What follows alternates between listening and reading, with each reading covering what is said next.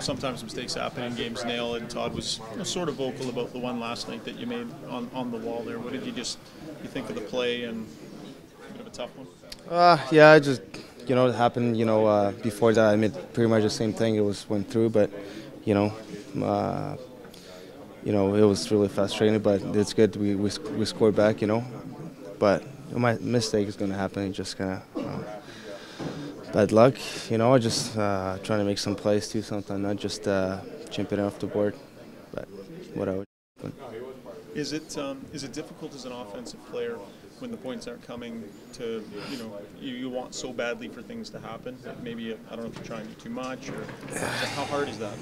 Trying my best, working hard every day, on practicing the game. Everything I can do, I do.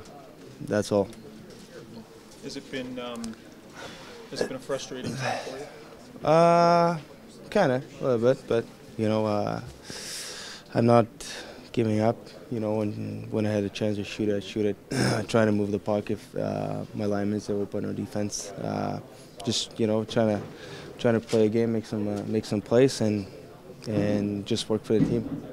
Have you been working with Todd? What's Todd been saying to you about what he'd like to see? I didn't talk to him.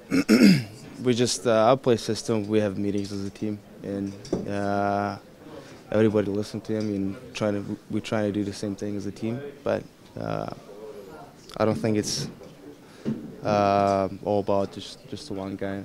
It's all about the team, and we just gotta play as a team, be disciplined, don't take many penalties, and and use our power play too when we have a chance. That's it.